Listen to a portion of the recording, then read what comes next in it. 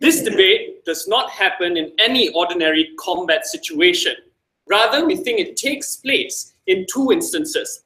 Firstly, when soldiers are considered to have fallen out of the combat, in showing that they are now incapable of pursuing active combat in situations where they are most likely to be captured. And we think this is when it's nearing the end of combat, or when they're in the proximity of terrorist organizations, which makes them most vulnerable to the powers of terrorist groups. But it also happens in situations where the survivability of a soldier is at its least, it is at the lowest probability. And I think that there are great costs that will come about when a person is made to live rather than to initiate the Hannibal Directive when dealing with terrorist organizations. When will our policy take place? Firstly, we think it will take place the moment you as a soldier have lost all control or have been isolated by your other army soldiers, or in positions when you have now infiltrated terrorist organizations and do not have the power to control the outcomes that will befall upon you. We think at this point,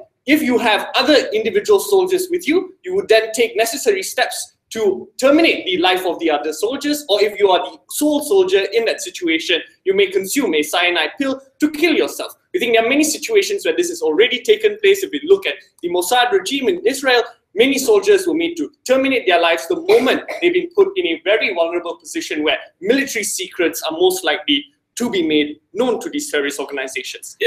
Firstly, we need to ask ourselves, what are military secrets and why do they have such a great value within this debate? We think military secrets could come in a variety of forms. Firstly, it may disclose information about other military tactics within that a government may put place during a certain conflict or intervention. It can also reveal particular information on the demographics of the people in your country or positions of satellites in your nation. We think the moment terrorist organizations take control of such information, it makes the governments now vulnerable to the actions of these terrorist organizations. Three arguments coming from my side. I will analyze this in the angles of torture, hostage, and what happens when your life is no longer valuable. Closing. Would you be in principle alright with killing human shields and civilians if it meant capturing a terrorist?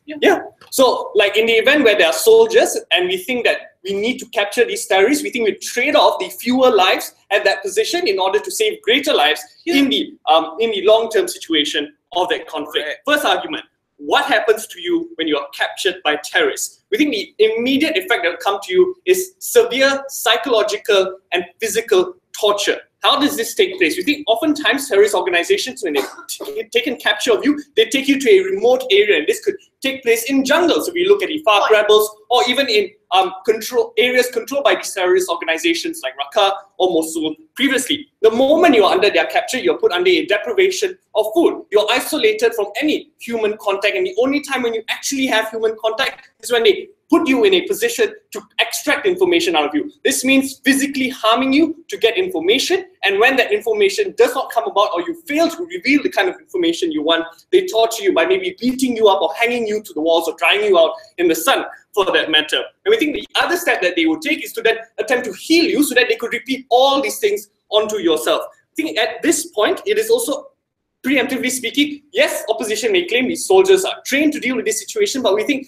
given the human body and the vulnerabilities within it, there will come a point when you will break.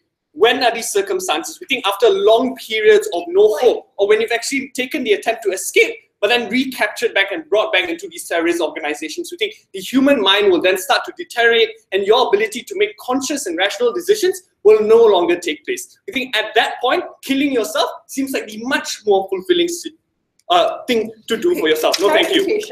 No, thank you. Second argument. What is the power of a hostage within terrorist groups? We think the moment a civilian or a citizen of a country is captured and put in the position of a terrorist groups, states are vulnerable. What does this mean? We think that when negotiations have taken place and when negotiations are drawn out for a long period of time, there is now pressure from society or pressure from your other citizens to succumb and to provide monetary incentives to these organizations in order for them to release your terrorist groups. We think for 50 over years, the FARC rebels have been doing this when negotiating with the government of Colombia. I think this structurally empowers all the decisions that they make after that, like strategically detecting when we should capture individuals so that we gain money from the government to continue our tactics. We rather at this point trade off that one life if it means that we do not have to take out or fork out resources in order to continue that negotiation process or to continue saving your life. Because at this point, that is a process that it puts the government in a very vulnerable position. But finally, what does this mean to you when you kill yourself? You think that the human dignity or your fulfillment, being able to control the outcomes of your death, is extremely important here. If you look at the instance of Japan, where samurai soldiers would take their lives the moment they realize that their positions, or because you are a mortal human being and there will come a point where you have to succumb and take your life away, we think these are principles that are consistent in this debate. The reason why it is best for you to take your life is because if you look at how terrorist organizations attempt to kill you, they behead you, they release videos, gory videos of that beheading onto YouTube, onto the internet, and that empowers a lot of the rhetoric to recruit individuals to join their terrorist groups. It also means that your families or yourself being positioned in such situations means there's very little dignity left to your death. At this point, it seems much more empowering to you as an individual, as a soldier, to take control of that narrative and to kill yourself. Because at the end of the day, you do not need to be put under such a long period of torture just because you want to protect military information. I think you do that far more better when you kill yourself instead. But finally, the conclusion to this is very simple. Controlling the narrative of your death is extremely important to soldiers when they are captured in these terrorist organizations, given the low chance of survivability for them, the low chance of them forever accessing survivability, right? And we think when you kill yourself and you remove this, you remove the asymmetry of power that terrorist organizations naturally have in terms of controlling you as an individual and controlling the moral capacity of your country, right? Like seeing citizens of my country being beheaded and being killed and tortured naturally demoralizes the sentiments of a country and forces the country to take severe actions, and we think that increases more collateral damage in the long run. We think that at the end of the day, this debate prioritizes the individual life over, prioritizes many more lives over the individual life. And we think if it means having to protect military secrets, if it means having to protect your country, we think that's a fairer world for us to live in. We're proud to propose.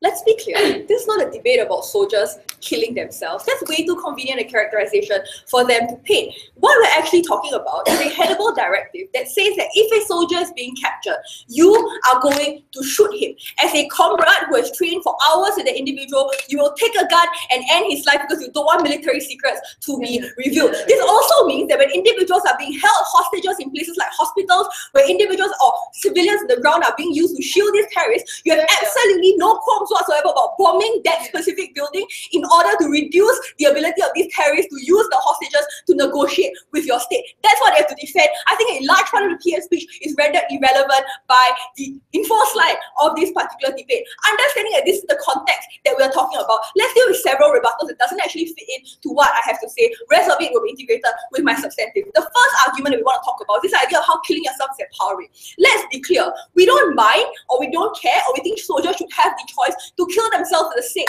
of their country if that is something that they wish to do. The difference is their side to defend. Why is it that at the point at which the soldier does not, you will shame him for no longer being an honorable part of your army and completely dissociate and abandon all attempts to save the individual in the future? It also means that you're willing to bomb the areas in which these individuals are being held hostage and not pay or negotiate with the terrorists at all in order to try to save them. Here's why this is destructive. It is not empowering to these soldiers. It is something that is the worst possible kind of choice, that you tell them that they have to end their lives in order to be seen as honorable. We don't think it's a legitimate thing to force any individual, especially one that's dedicated their life to the army in your nation, to do. The second thing that we want to tell you about is why this is actually worse off for the army as a whole. We think this negatively affects the morale of the army in a way that is particularly pernicious and problematic when it comes to fighting terrorism. The first thing we need to recognize is that this idea of a military secret is at best a red herring, because the truth is that individuals recognize that it's impossible for you to ensure that all soldiers will always be killed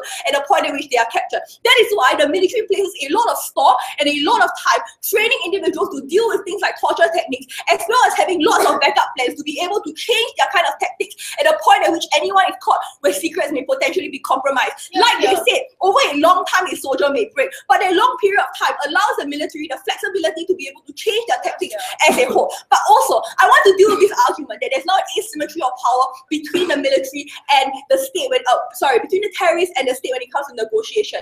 Who are you to determine what a state should prioritize when it comes to the lives of their own people, recognizing that these soldiers are individuals that came from families and are the people of your state? Who are you to determine that the military or strategical advantage that comes about from killing these specific soldiers is something that individuals are willing to trade off in the compromise of the fight against terrorism? At a point at which your public can be swayed towards paying huge amounts of money for hostage negotiations or for swaps and trades, we think there's a legitimate decision, and there's no such thing as a right decision in this cause, because only what those individuals want that is considered something as legitimate. Why does this break the morale of the army? Recognize, panel, that the way that the army is trained, and I know about this because everyone in Singapore from ages of 18 to 21 will just keep talking about it non-stop, is that you oftentimes spend your entire life with people that you see as your brothers. This doesn't proliferate upwards in the chain of command, but oftentimes exists within platoons themselves, the strongest form of camaraderie that they have. They eat, they shit, they fight, they see death with this particular individual, and this person is something of a brother to them. Why is that problematic? Understanding that the Hannibal Directive is something that comes from the top down, we think this ruins the ability for the chain of command to be able to effectively be able to communicate with their soldiers. The first time an individual is being forced to shoot a person in their army or shoot their brother, and this is something the commander tells them to do so, even though they wanted to continue to storm the areas where these hostages are held, even though they're willing to go for more missions to try and save these individuals, we think you ruin the kind of respect and camaraderie that exists between the chain of command. That's particularly problematic. Understanding the army requires you to have unquestioning obedience to the people who are above you in that chain. We need to prioritize and balance the morale and the camaraderie that these people feel with the fact that the chain of command has certain directives that they want to offer, and we need to make sure those directives are not one that actively hurts the ability of the army to work as one unit. Yes. But orders for you to die for your country similarly come from top down as well, but people internalize it as they build that camaraderie. Can you tell us why the principle of dying for your country can't be extrapolated into I need to make sure that I die in order to save my country? Sure, sorry about that. There's a huge difference between you being willing to die with your brothers on the field and you being ordered, despite the fact that they may be the potential or ability for you to save that person in the future, to kill that person for no other reason than the convenience of the people that are in power. That is the difference in the psyche of this individual. Second thing that we want to bring to you is why we think there should be a culture of engagement with these individuals. Practically speaking, why is this problematic? Recognizing the Hannibal Directive is not just about the individual soldier themselves, but also about the civilians that you're willing to kill in your attempt to gain strategical advantages over these people. The first big point that we want to bring to you is that for the large part, individuals who are fighting against terrorists need to respect the rules of engagement in war, which attempts to prioritize the saving of lives as much as possible. The problem is, at a point where you show yourself to be willing to kill civilians or your own people in order to gain strategical advantages, you show yourself to be no better than the individuals they are fighting against. This has severe principal implications with regards to the culture of engagement and the rules of warfare that we are able to coerce or force countries to live by, to the extent to which we recognize the rules of engagement is largely a cultural thing. That at the point at which individuals no longer respect these particular forms of engagement, you lose the ability to make war something that's de-escalated. That means that violence and more worse tactics or more inhumane tactics are now suddenly legitimized, given that you no longer seem to care about this culture of engagement as a whole. But the second problem is that we don't think this helps the war in any way. they would tell you that this gives you strategical advantages. But you know what gives people real strategical advantages and prolongs the war against terrorism? The losing of hearts and minds of individuals on the ground when they see that you, as an enemy, has no qualms whatsoever about killing their own people in order to gain strategical advantages in this specific area. You allow for these individuals to see you as the enemy because you are no better than the people they are fighting against. We think on their side, they further create recruitment strategies for these people through no other action but doing what they want, that policy that they wanted to do. In the comparative on our side, we think at the point where you respect these individuals, you show they are willing to engage with them, you paint these terrorists the bad guy. When ISIS or like the Palestinians or any other terrorist group attempts to behead an individual that they have caught, they show themselves as being people who are willing to cross those lines of engagement. They show themselves as people who are willing to be inhumane. And if you look at the way that, for instance, people tend to detract support from Hamas every time they are overtly violent over a long period of time, we think that as long as these terrorists continue to carry out these forms of inhumane tactics in a misguided approach towards wanting to spread terror, they lose that support. We don't want to lose that support. We're happy to oppose.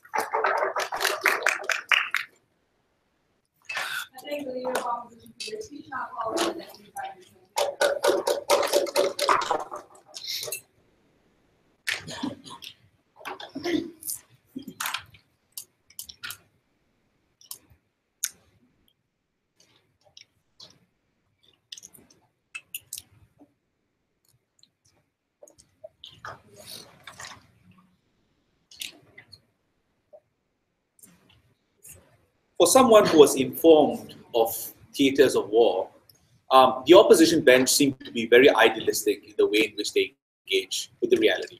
Because let's look at the ultimate value of opening opposition case. They are principled, they are moral, but they will also be responsible for the death of a lot of innocent lives as a result of this terrorist organization being stronger, of information leaking out, and your military institution being weaker, your innocent citizens that you swore to protect to be vulnerable. To those individuals, the leader of opposition just tells you that we were moral, I'm sorry for your loss. This opening government would not like to do that.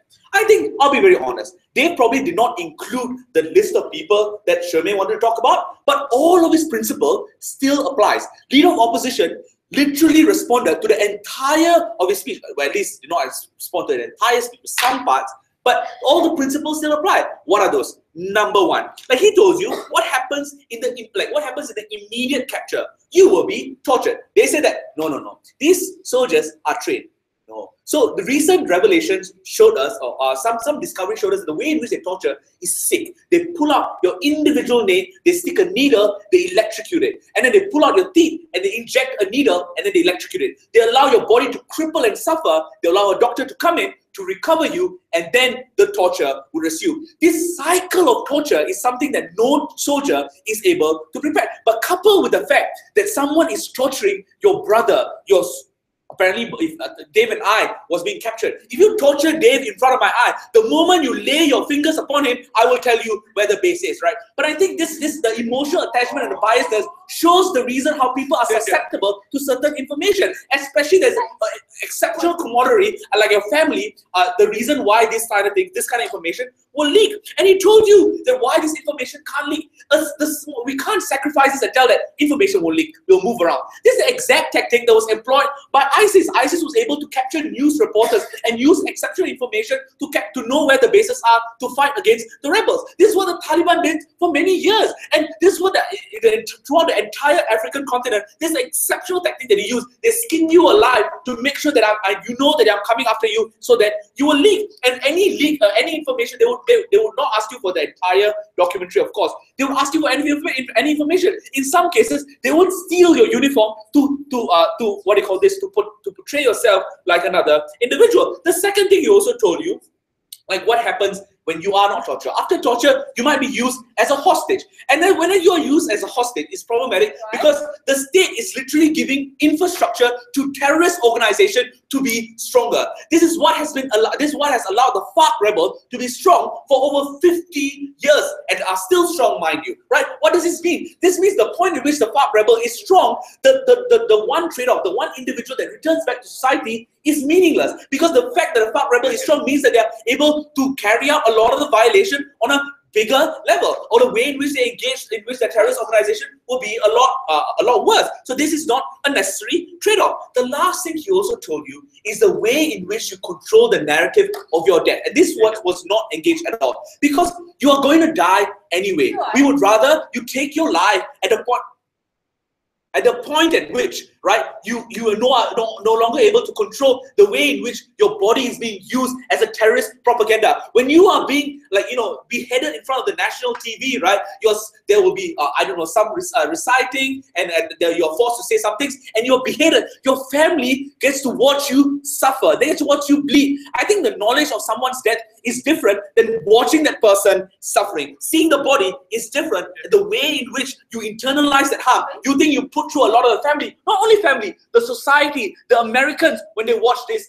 and you put through them a lot more suffering in a short while. Like, on top of that, it is also a strategy in which the terrorist organization used to recruit more people. They tell you, this is how we get the infidels, this is how we get the Americans, and this is what has been very successful, because their ability to use an American life to degrade the American life shows strength, and that's powerful. That's why we would rather just you take your life, and a lot of this harm does not accrue. Go. If it's true that people should have control of their death and do what is best in the name of their own dignity, would you be okay with the soldier not killing themselves, enduring all the torture because he thinks that's valuable to him? No. So I think the soldier should understand, and this is what the samurais used to do. They have a short knife and a long knife. They kill themselves because they understand that mere mortals, at some point of your life, you would break. At some point of your life, you will lose control over your body and you would succumb. And that's the reason why you need to accept that your body, right, might just be more harmful to your citizen and your duty. This is where I'm nicely going to lead to my argument. Number one, what is the role of the soldier? These are people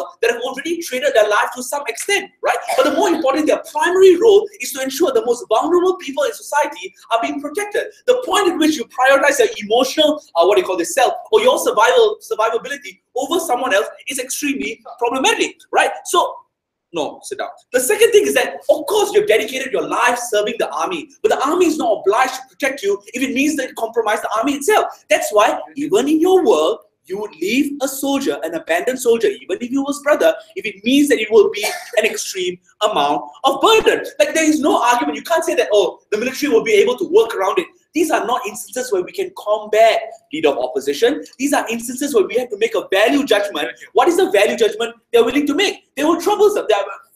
According to what the leader of opposition said, they would carry this guy behind his back. Which means what? Because this existent life that is also being burdened, his ability to engage in the combat is also compromised. So what are the duties for a soldier during combat time? We think your duty is to engage and to cripple down the terrorist organization. The point at which you have compounded yourself with exceptional amount of burden, it means that your ability to engage and solve the problem is also affected. The last thing we'd like to talk to you about in this debate is that civilians. Why are civilians, like, why are some civilians, you can kill these civilians? Because number one, there is no certainty that these civilians would live.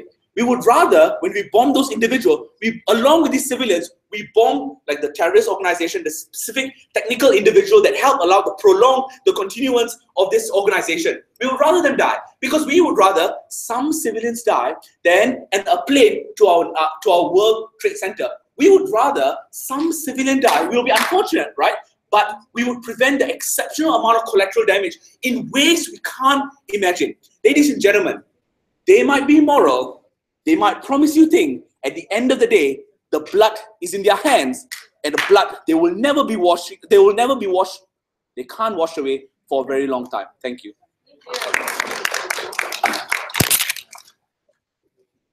I always laugh.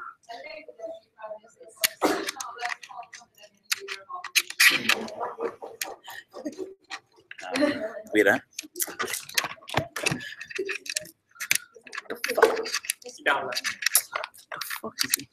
Is this here?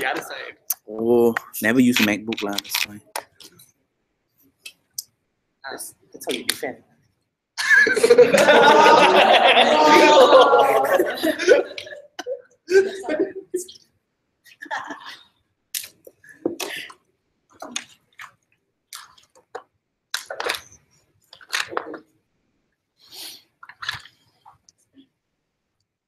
If you are a state at war against terror, it is pivotal that your every action and rules of engagement reflect moral legitimacy.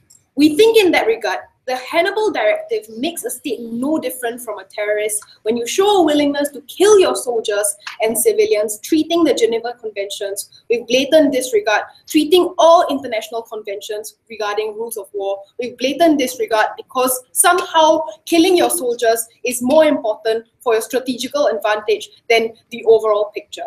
The problem with Max's case, or like the entire OG's case, was that this debate was never just about strategical advantages. It was always about winning the battle of hearts and minds in order to then eventually win the enemies. What they eventually do is enable recruitment of terrorist organizations when you show moral hypocrisy in your own actions as a state against someone who's supposed to be a morally illegitimate actor. When you are no different from a morally illegitimate actor, no one wants to support your cause.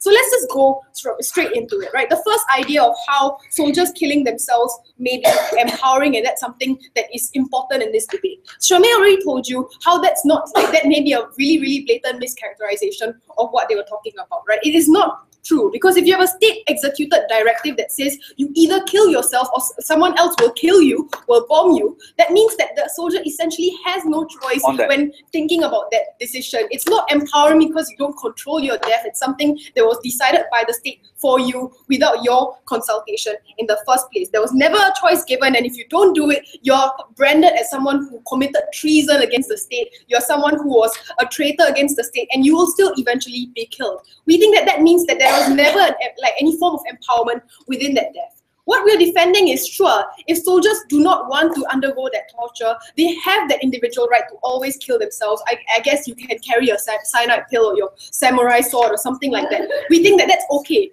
But it becomes a lot more pernicious when a state tells you that that is the only choice you have, and that's something that we're not willing to defend. We think that that's where the state has to draw the line and say that if there is a possibility, even a small possibility or probability that we may be able to save your lives, even if it means compromises, we should be willing to fight for that life because your life matters. You have served the nation and we owe you that much. That's why Shermay's point was very important. We have to first understand that the duty owed by the state to its soldiers is one that cannot be, undermined by the war against terror. Because firstly, let's understand that recruitment is often voluntary in nature. That means that there has to be a will for people to want to enter the army. Camaraderie is important because you feel like you're fighting the good fight when you're fighting a war against terror. That drastically changes when, first of all, your nation's own actions undermine or are hypocritical to the war, the just cause that you're supposed to proposition in the first place. But second thing is that once there enters a culture of mistrust within the soldiers, when you know that the state can eventually kill you because you may be somehow compromised in certain state, that means that the camaraderie is lost and you know that the state may not be willing to defend you at all costs. Yes, soldiers opt into battle with the idea of death, or understanding that there may be an instance of death, but death was always by enemy bullet that they consented to. It was never by the state's bullet, and that is the drastic difference that has to be made clear in this case as well. The second thing is that this is also insulting to the soldier on some level, because the assumption is that soldiers cannot be trusted on their own because they will eventually compromise information. Yes, torture tactics may be terrible, but let's understand that most of the time, first of all, states already train soldiers in dealing with torture techniques. They never actually talked about that. Second, army protocol has always been to make sure that there's a shift in strategy once information is compromised. And the third thing is that most soldiers on the ground just don't carry enough valuable information to make them such a threat that your entire national security is going to be compromised because of one soldier. Because most of the time, your generals are not on the ground. The people who hold the most important information is not on the ground, and that chain of command always maintains the integrity of secret information. So we don't think that that was ever the main cause of this debate, the main issue in this debate. So the main issue, and this is something I think the closing houses will talk about, is how right now most of your terrorist organizations sort of use soldiers for psychological warfare, mainly taking soldiers hostage and then trying to publicize beheadings and stuff like that to eventually try to reduce the morale of the soldiers. Let's first recognize, the first thing is that you also reduce the morale of the soldier when you force soldiers to kill their own brothers in combat, And we think that that's something that happens, and it's probably going to be a wash anyway. But the second thing, and this is something that was never rebutted by them, is the culture of engagement and how it should not be one that escalates violence before that. So don't you think it's far more dangerous, like you say, if during an open combat that soldiers feel that they might be exposed, might be vulnerable, and it affects the way they fight, if we think that their fellow soldiers are currently being tortured for information about their identity, position, and strategies? Look, so this is why I said that, first of all, these soldiers do not usually hold enough important information to compromise an entire security of a nation in the first place. But we think that, even if that is the case, most of the time the military is fast enough to adapt. These are protocols the military has, time and again been ready to handle. Even when you had a Snowden exposure of a lot of information, the military was able to enable that it was mitigated as well. We think that the military can do a lot more than to assure soldiers that their security will be guaranteed. Let's understand first the last thing then, why we should not be able to escalate violence. The Hannibal Directive is one that presupposes that we should never negotiate with terrorists and that we should always be hostile with our enemies. The truth is, negotiations happen all the time. It can include prisoner trades, it can include compromises, it can include backdoor dealings. But even if they don't, even if the trade-off is too bad to make, we think that the ultimate decision should lie in the hands of the state, considering the lives of the soldier, instead of just using the soldier, dehumanizing him as a pawn of the state to be easily expendable when strategic influences may be undermined. That means that, firstly, the hypocrisy of the state usually reduces the political capital and support for the state. Already, America is dubbed as a pseudo-terrorist because it follows a lot of morally illegitimate tactics like torturing of its prisoners. We think that this further adds to that battle of hearts and minds being lost because people just think of America as no different from a terrorist. Therefore, it makes it incredibly harder for America to gain any power from coalitions from other states who want to support the cause but do not like the actions that America is undertaking. We think that ultimately the Hannibal Directive may be enticing because for some reason you feel like your nation may be undermined. But we think that the battle of hearts and minds is best won on our side. For all these reasons, very proud to propose.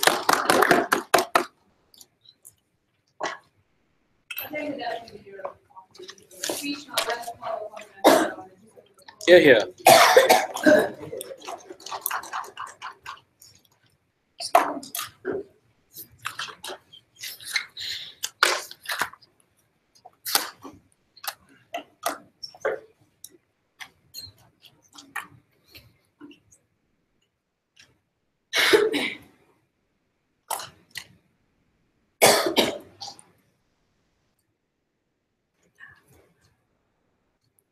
Putting country beyond self is one of the most noble things I've ever learned in my life, and I would never have been able to, ladies and gentlemen, imagine the amount of dedication, training, as well as self-sacrifice that a person who's enrolled in the army would have to go through in order to say to themselves that I want to protect my country, I would like to fly overseas in some random distant land, go into a foreign situation, risk death every single day, ladies and gentlemen, through unknown threats beyond my imagination. What could come in next corner I turn around in my vehicle. Ladies and gentlemen, that's the risk that they risk every single day. And the problem with the opposition in this debate is that they haven't distinguished for us why is it that risk is any sort of different, that self-sacrifice any different, the intent to put country beyond self any different in this particular regard, ladies and gentlemen. That's why we propose in the closing government. A few things I'm going to look at in this debate, but the first thing is I think it's important for us to recontextualize the burdens of this debate, ladies and gentlemen, because this debate isn't government thinks that, in all circumstances we will just whack all the soldiers in any circumstance whenever there's a risk of them dying, ladies and gentlemen. This debate is specifically about the legitimacy of this tactic and whether we should keep this within the arsenal of tactics that we're able when we want to negotiate or even what we want to deal with certain individuals in society, ladies and gentlemen. We think the option existing makes all other options a lot more effective and a lot more available for us to not be taken advantage of when it comes to the unsavory actors that you want on this side of the house. The first thing I want to do is say that it's quite unreasonable, the characterization that happened in the opening opposition, as if we were going to bomb every single civilian site that existed in Singapore just because we had one soldier there in that particular regard, and if that soldier has, for example, he's a private and then he's in a hospital. But no, we will bomb the entire city of Mosul, apparently, to get that particular individual. Surely there must be a reasonable assessment in regards to the amount of information this particular individual has versus, ladies and gentlemen, the amount of damage that particular instance of bombing will occur as well on that side of the house. The question is, if you find yourself in a position where a high-ranking, say, corporal is captured in his transfer from one city to another city, and fundamentally you have to say, for example, sacrifice 5 civilians or risk certain individuals dying, would you make that choice? Would you think sensibly, ladies and gentlemen, you would say that you wouldn't risk the thousands and thousands of individuals that might be risked, ladies and gentlemen, on that side of the house in that particular regard? Let's not fall into black and white dichotomies of like Mosul being bombed into obliteration on that side of that. So reasonable assessments of necessity can be made in the closing government. The second thing I want to look at is, even when you want to negotiate for now, let's assume that we want to negotiate in the starting points, or let's assume that that's a thing that we want in this particular debate, ladies and gentlemen. Now, the question is, for 2 situations. First is, what happens when you can't bear the cost of the negotiation or the things that are claimed by these terrorist organizations? Because it's not just, ladies and gentlemen, that these people want information. Oftentimes, some of these people are asking for funds or concessions when it comes to the negotiations that exist in those particular conflicts. Things like removing your soldiers from those particular areas in order to give them more breathing room. Things like giving tens of millions of dollars that, for example, in 2014, ISIS asked for $14 million and $15 million for Japanese hostages that came onto their land. And ladies and gentlemen, those were the amounts that we were talking about when it comes to hostage taking, when it just was ISIS. Ladies and gentlemen, in those circumstances, some states or some militaries aren't able to bear the cost, first. But secondly, ladies and gentlemen, that presents a high degree of morale, damaging morale in that particular regard, and also foreign policy objectives are being harmed when you're making those sort of concessions. But the second scenario I want to look at very importantly is, what happens when there's a repeated showing of bad faith on the part of the terrorists? Because the alternatives on the opening opposition, whether we negotiate or tapper, die. They all will just, we'll just leave them to die in that particular circumstance. Ladies and gentlemen, in the instance where you have repeated showing of bad faith, we need to be able to deter them in some circumstance by saying, at some point, we'll stop negotiating with you, and we say you aren't able to take more and more terrorists in that particular regard. We can't keep giving you $14 million and then you kill that hostage at the end of the day anyway. But the second level to that, ladies and gentlemen, which is very important, is that when it comes to repeated showing of bad faith on that side of the house, we also think that oftentimes terrorists take hostages in order to create the propaganda they're talking about. It specifically, like Shirley says, that the propaganda of cutting off people's heads isn't as flippantly ineffective as they say on that side of the house, for several reasons. Because the popularity of ISIS isn't the fact that they hid that they were brutal to their followers and people that were sympathetic to them to begin with. People that are sympathetic to ISIS know that they're brutal and think it's legitimate. The only concern was whether or not they thought ISIS could beat their enemies or not, or whether they were strong enough to win that war. But showing, ladies and gentlemen, in the asymmetric war, that you're cutting off the heads of corporals or, for example, privates of those particular armies, are exorbitant showing of strength when it comes to propaganda online, and shows more recruitment for people who are already sympathetic to that cause. That's why we needed more analysis as to why you wouldn't be able to recruit more. That's why the height of ISIS recruitment in 2014, 2015 was at the point of release of all the beheading videos of journalists and military officers on that side of the house. But before I go any further, give closing. The Americans feel better when they watch ISIS kill off Americans, or when Americans kill off their own friends. Yes, I'm going to get to that. I say Americans when they kill Americans, ladies and gentlemen. That's the clash, right? So, ladies and gentlemen, when it comes to the propaganda, not only does it affect, for example, ladies and gentlemen, propaganda and more recruitment for the individual, we think we sufficiently beat the argument on the opening opposition. But secondarily, ladies and gentlemen, is also we think that number one, it creates fear when it comes to voters back home when they see James Foley getting beheaded, ladies and gentlemen, voting for people who are more hawkish when it comes to their foreign policy, making irrational decisions. It could go either way. It's either you pull out of a state because you fear your family members being beheaded and that visceral image in front of you, or similarly on the other side, which is equally as likely, they become more aggressive, that you invade countries, that you be more brutal in that particular regard. That behavior also translates into, for example, people in the army and how they treat other individuals as well. It's not as simple as, say, demoralization like the opening opposition talks about, but further extends to things like brutal treatment of Arabs when it comes to the villages that you visit. Things like raping villagers because you think that they're dirty, they hurt your brother, and things like that, ladies and gentlemen. Those are the circumstances that are created when you have brutal, visceral images of propaganda, of beheadings and torture that occurs on this side of the house that's prevented, at least when we ensure that no hostages or less hostages are taken on the closing government. Ladies and gentlemen, we think that people are more likely, ladies and gentlemen, in this instance where you are bred in a culture where you're already told that putting country beyond self is important, that the unit serves the state and the innocent alike, ladies and gentlemen, that you are exposed to the visceral images of propaganda, of people getting beheaded, being tortured every single day, that could be dragged on for years or months, ladies and gentlemen, versus the immediate, quick, albeit unfortunate, ladies and gentlemen, shooting of that person. People will be angry with us shooting a fellow soldier, but it won't be dragged up for months, plastered all over the internet, ensure that people are regurgitated of that imagery every single time they visit the internet. That comparative is certainly better under our side of the house. We would save more lives, ladies and gentlemen. Unfortunately, we have to sacrifice a few. Thank you.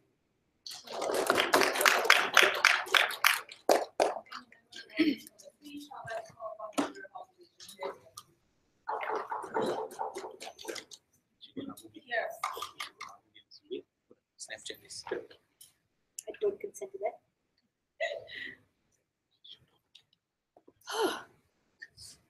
This debate has sorely lacked an explanation of what the impacts are of having camaraderie, what the impacts are of having hearts and minds in this world. We agree with the opening opposition that it would decrease the recruitment, maybe it will decrease the harm, but I say there are actual benefits to having soldiers who know soldiers are behind their backs and knowing that the institution of a military will always be on your side, will not trade goals for a human life.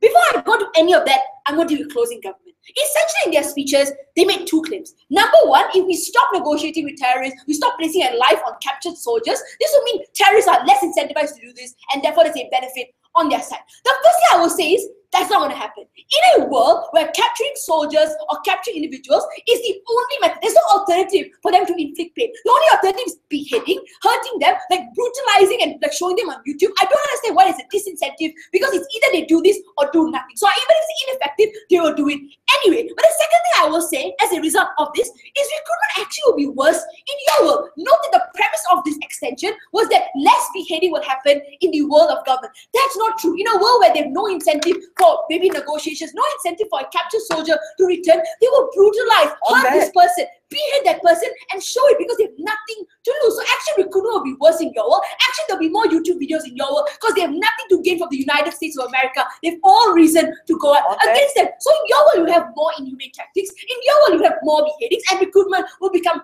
far worse. Therefore your contingent argument having a seat about individuals reacting more viscerally, the American public become worse off, actually becomes worse in your world. So actually we would rather negotiate with terrorists so they have something to lose or something to gain, therefore they don't have an incentive to kill these people. So I think closing governments out in that sense. But the second thing they say in this debate, don't heckle, sit down, is that bravery and camaraderie happen in both worlds. You would love as a soldier to trade off your life because anyway you're dying for your country. Let's just first talk about this. This is about what your values as a soldier. In the world of the government, you are dispensable. In the world of the government, your goal is prioritized over the human life. Therefore, the value will be not placed on the soldier, but on the goal that was achieved. In our world, the soldier is indispensable. You try to save the soldier. You didn't want to trade off his life. I think the bravery is different. But the second thing is, I'll contest that soldiers go into the military for bravery and this whole hoo-ha about the American dream. They often do it for the fact that they want to up the military scales. They often want to get high positions of power. I don't think bravery is actually very important. But the third, the point at which your life is always at risk. I think a soldier would not be brave and more likely to opt out of the military and not join in your world because they are going to lose their lives. I would think that in your world, they won't enter risky operations. They won't enter into cities. They won't enter sieges that they know they might get captured because if everything goes south, I'm the first one to fall, even if my missions don't succeed. So closing our governments out of this debate. Have a seat, Max.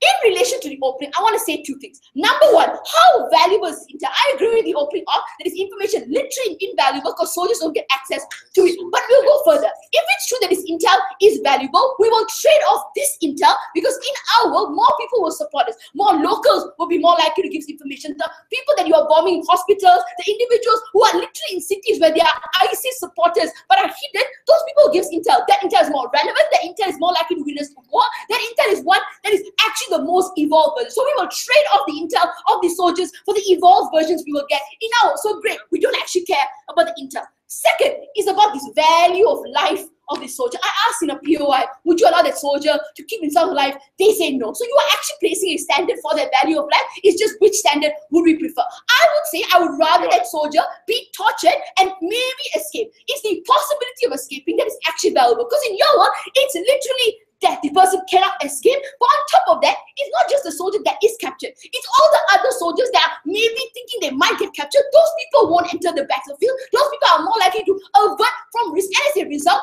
even if that one soldier is a person that you will give the dignity to, your whole military operation is gone haywire because people don't enter operations they want to. So really, opening government, there's no value in this human life element of suicide.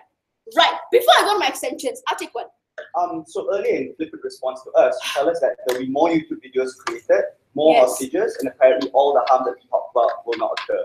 But how are all those things going to occur when number one, there's an expectation that the hostages will be shot, or you don't get those hostages to make those videos to begin with? No, dude, I literally just explained why there's always an incentive to continuously take the number of soldiers away, because one less soldier in the military is a benefit for you, so that doesn't change the calculus of a terrorist. But second, when there's no incentive to negotiate and the release of the soldier is a possibility, you have all the incentive to behead and make it as brutal as possible. So it's a ratio on that comparison. Let's talk about extensions. I want to do two things in this debate. Number one, talk about the in-ground army and war strategies that will be harmed as a result of camaraderie. And second, do an analysis on local support and local operations. In my extension, let's first talk about what the value is of camaraderie. Like, I agree with the opening that it's a good thing, and like Singapore has done a brilliant job at it, but it leads to actual tangible things. Number one, in your world, you will have less soldiers opting in. That means on a net, there'll be less people to carry operations that require numbers, taking in sieges, being able to gather information, being able to take over a city requires huge numbers that you will lose in your world. But the second thing I will say is, you are also okay with shooting people in hospitals and journalists. Yeah, it can be proportional, but you're going to do it anyway. There'll be less journalists in your world, less people that are instrumental in increasing information about the war, increasing the support for the United States government. All those people will be lost in your world. This means that an increase in number of enemies dead doesn't equate to winning the war, but rather is further away from winning said war. But the second thing I'll say is, if you don't enter risky operations, even your people are more risk averse, soldiers know that they have no one to back them up. Either one, they are more likely to ruin their operation, but two, they are literally complicit in more propaganda. The fact that you can point to American soldier as disloyal is a reason why you would empower terrorists in your world. But the second, in terms of hearts and mind, like we agreed we will in our world have lesser recruitment for ISIS because people have more trusting of the United States government, but it goes further. First thing we will say is, as a result of this conflict, more people will support the United States information or involvement in said war. This means that post-conflict, you have a state that is more trusted, less reason for people to rebel against this said state, less reason to go back into civil conflict, less reason for you to did not disclose information and intel. We will see this instrumental in preventing like Iraq, right, where we had to remove a government, remove and replace them.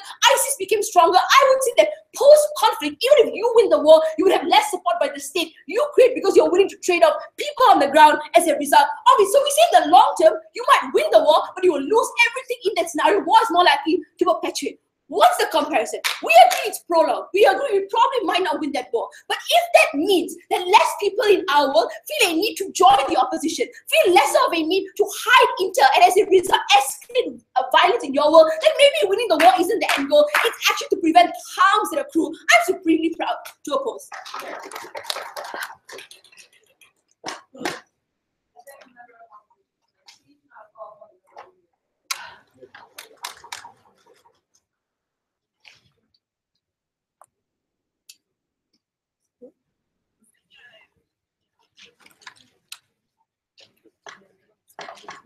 Sorry, I dropped.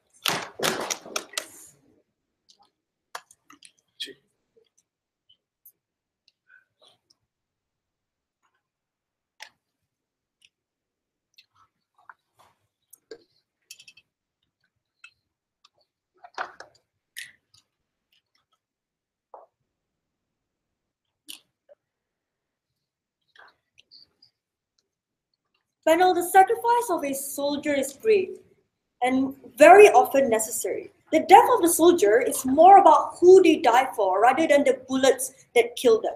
We think it's important that they die for country to save their comrades, civilians, and state, and we think that is moral. But firstly, there are a few things we don't understand from side closing opposition. Because they said that now we'll have more videos worse off torture tactics and a lot worse off and more extreme ways of dealing with their victims. But realize that the Hannibal Directives and the legitimate tactic that we're literally talking about is to prevent that from happening, is to shoot that individual to ensure that they don't get tortured in all those horrible ways that you don't want them to torture. I mean, this is those one rare moments and not about a scale. It's literally about a binary. So all these victims are meant to not exist and meant to be killed off. We think it's a more dignified way of us dealing with this situation. So how is it, let's first deal with how is it harmful for the state. We think of OO and CO fail to recognize the foreign policy implications, but even worse of CO, who literally didn't want to deal with any implication at all. Yep. We told you about the visceral impact of beheading your fellow Americans. And then that means that it leads to brutal treatments of people who are like Arabs and individuals like that. That means that it creates a lot more xenophobia, Islamophobia that's impacted and created by these videos and further perpetuated by organizations like ISIS, who benefit from all of this xenophobia because they're able to isolate people like them away from Americans or away from people from the Western countries. We think it creates a huge victim complex and us versus them attitude that ultimately reacts and creates very, very bad foreign policies at the end of the day. We don't think either one of them were ever able to react towards such visceral impacts. We think that's very different when it comes to people understanding that it's far easier for you to understand that if an American shoots another American, it's far more likely for you to give them the benefit of the doubt. It's an extremely necessary situation. It's far less likely for you to be angry at that particular soldier. But then when an Arab, or for example, someone from ISIS kills your fellow Americans, you give them absolutely no benefit of the doubt and you react in a completely unreasonable and angry manner, which those enrage create, that all those anger creates bad foreign policy on their side. No, thank you. Let's talk about the hearts and minds of individuals. Because this was literally CO's extension, but mainly we thought it already came from opening opposition, but how soldiers will leave and now we have no soldiers and no one will fight the war and we lose the war. A pretty huge jump, but never mind. Let's talk about it, right? They say that soldiers don't want to take the risk and things like that. But it seems very patronizing in the way they speak of soldiers, as those soldiers were all kept in a battlefield that was always ideal to begin with and never had to deal with any form of risk before this policy. Soldiers often will have to deal with situations where they have to abandon positions or most times have to come and deal with suicidal missions. So most of those things are expectations and trainings that soldiers have to go through most of their time, right? And we think that this means that we would lose a huge bunch of soldiers that are suddenly disheartened by the fact that potentially they could die for a greater cause. We think soldiers, most of them have already accepted that the moment they realize that they have to go and be posted at places like Afghanistan or Syria, that's a risk that they understand. We don't think you significantly reduce the hearts and mind of the soldiers. But what could reduce the heart and potentially make them feel fear and paranoia when they realize that potentially the visceral impact over months and months, if the fear was indeed created, would potentially be a lot worse. Because if they see ISIS continuously torturing, or you see that video online, it reminds you of the strength of ISIS towards every individual soldier as well. And we think it's a lot more painful given that those soldiers are in open combat, and we think that that's worse. No, thank you. We also think it's dangerous if these soldiers responding to opening opposition, that these soldiers believe that or worry that the person that's being kidnapped or being tortured could give out information, whether or not that person actually gives out information. This means that soldiers are worried about whether or not this current strategy is the most updated strategy. Did they take into account information that was taken away from a person when a person was tortured? It doesn't matter whether the soldier that was being tortured or kidnapped actually gives out information, but if soldiers believe that there is a possibility, they might be worried during open battles and might have a lot more fear and paranoia due to the fact that they think they don't have control over information anymore. Before that, yes. Earlier, you said that you don't bomb every single hospital and civilians in it, and that's how you will win the battle of hearts and minds. But it seems to be that in your policy, you need to kill every single soldier that's captured in order to ensure that no viscerality and videos can ever be made. Look, we don't think that every soldier at that point in time will always get kidnapped. That we'll have 100 over soldiers getting kidnapped. We don't think this is a very, very easy thing to do. But most of the time when those soldiers are being kidnapped, we're happy to shoot them in order to ensure that you create confidence in the soldiers, in order for them to know that it's far more important that the strategic position of the soldier, strategic position of the state is not being given up, and that the state are able to carry out their foreign policy effectively. We think that's far better. We don't think this leads in a massacre of your own soldiers, but it does lead in the death of some of your soldiers, and we think that's necessary, and we're happy to subdue that harm. We think we talked about that already. No, thank you. But we think that throughout the debate, we don't think that they are able to fundamentally talk about recruitment in a positive way. Because the recruitment from ISIS on their side isn't about people on the ground or people in Syria and Iraq and Iran feeling afraid of the soldiers of America, but more about whether or not they feel that ISIS is strong in that place. So their confidence for ISIS is oftentimes misplaced because of the show of weakness of soldiers from America when they're able to take in these individuals hostage and are able to kill them or able to torture them in front of videos and things like that. This means that this misplaced confidence by people who are worried and paranoid actually leads to the further recruitment of members of ISIS. We think that's a very important thing that they didn't respond to. So we think that they cannot just very simply tell us the recruitment of ISIS is just about who they hate more, but it's more about the confidence that they have as to who is more powerful. And we think it's very, very important. At the end of the day, we think closing government have been able to tell you very importantly that this very importantly affects the way in which foreign policy works, the way in which you create either racist or very, very hateful policies that ultimately breed and creates more terrorist organizations like ISIS, isolate individuals, as well as you lose the hearts and minds of soldiers on their side. We're extremely proud to propose.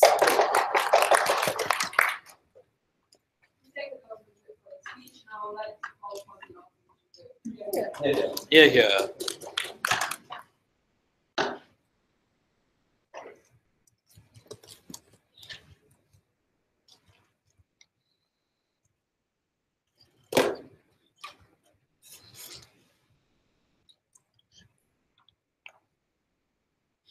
The targets on our backs are painted by terrorists, but the arrow that shoots was shot by our friends. It's funny, a bullseye is starting to look a lot like the American flag. This is where Amrit's extension was important that Jasmine failed to really bring down or rebut. I will then move on to moves out somewhat of an extension and then opening government's case. But let's look at the extension that came from closing opposition that was unique and grounded this debate in actual impacts rather than the fluffy ideas of camaraderie and bravery of closing government. So let's look at what Amrit truly said. Because the end goal that closing opposition always wanted was clear. That we always wanted a better ability to fight the war and to give soldiers that advantage within the war. Their world is one that where soldiers know they are dispensable. So Jasmine tells you that you are afraid and you're more afraid of torture and capture from terrorists. We think that is true. People are afraid of torture and capture, but now you're also afraid of your fellow soldiers, right? Amrit told you that when you have this mentality, you genuinely believe that you are dispensable, that the government is willing to wash you off, or your friends are willing to shoot you, and you must be willing to shoot your friends. This means a worse off ability to go into risky or more effective military tactics, right? This means that when it comes down to actually going in a contingent into certain battlefields that may be more secluded or more risky, I think that a lot of soldiers would specifically opt out of that or would push their other friends to go forward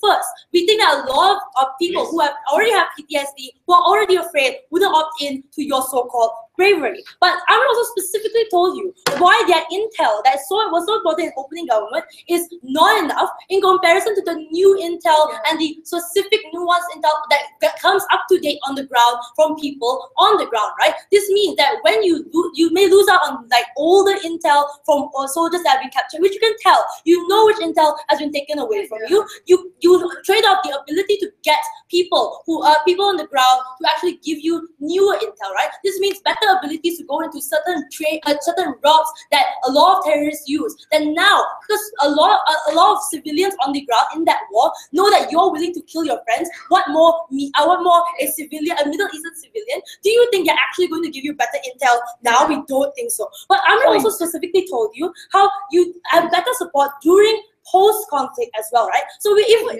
if they win the war, which we don't think it's likely, like even if you win the war, the post-conflict is one where nobody will trust the Western government, right? If the Western government is willing to kill their friends, a lot of these governments, a lot of these like post-conflict zones will never trust you in transition governments, right? This is like Afghanistan, right? So like the fact that America went all guns are blazing in there, right now it's all in turmoil. The reason why ISIS happened was because America failed to like actually neutralize Al Qaeda. We think that that's problematic in the post-conflict zone that they want, right? But we tell you also that I told you also that every number you kill is literally a win for a terrorist. This means that you lose out in numbers on your own, and like terrorists actually win because you're literally killing your own comrades. Before I move on to closing government, opening up. The reason why CO's extension is less relevant today is because it's post-conflict consideration, right, is the reason why 50 years the FARC rebel has not been taken down and America is still fighting the Afghanistan-Iraqi war. Answer those people and the lives lost there. The fact that you are going to shoot your comrades, it means that you literally don't exhaust all these things like negotiations, all things like peace conflicts. That literally means that the FARC rebels are more peaceful now, whereas on your side, these FARC rebels will be even more radicalized. I don't think you're going to get a post-conflict. So at least we think that regardless of how the war turns out, we'll get a support during the war, post-conflict war, and also for future wars, right? But let's look at closing government, because their end goal is twofold. And the first thing that they tell us is that they want less ISIS propaganda, because they think that like videos and like propaganda is a horrible thing. There's a reason why Amrit told you specifically that there will be more videos is twofold. That number one, knowing that they can't capture people for like information, they know that these people are going to kill themselves. It's why they'll like take videos immediately killing these people in the most brutal way possible. If they know they cannot hold that person and behead that person, it means literally sending bombs into that, or like becoming even more brutal in the ways that they show and shoot these videos.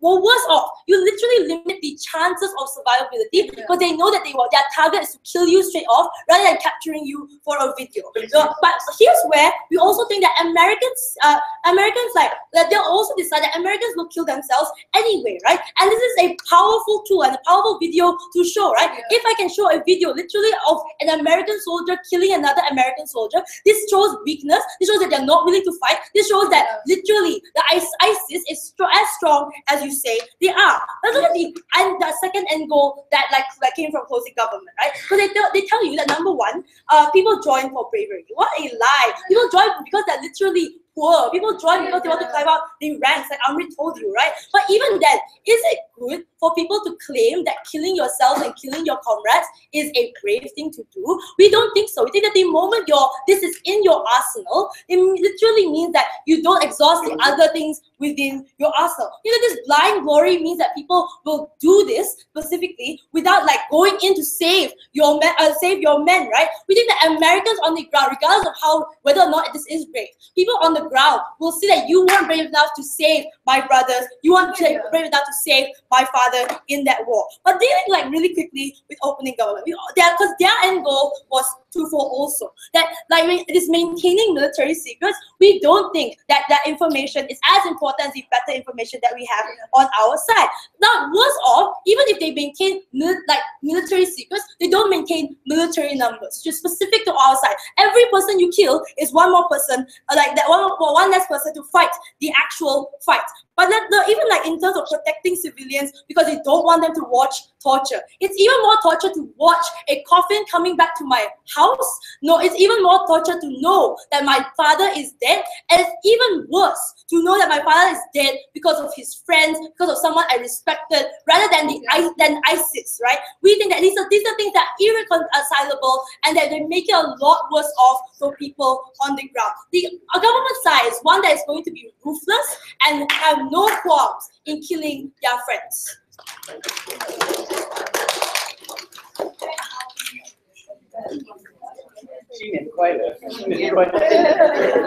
I know why this is a thing now.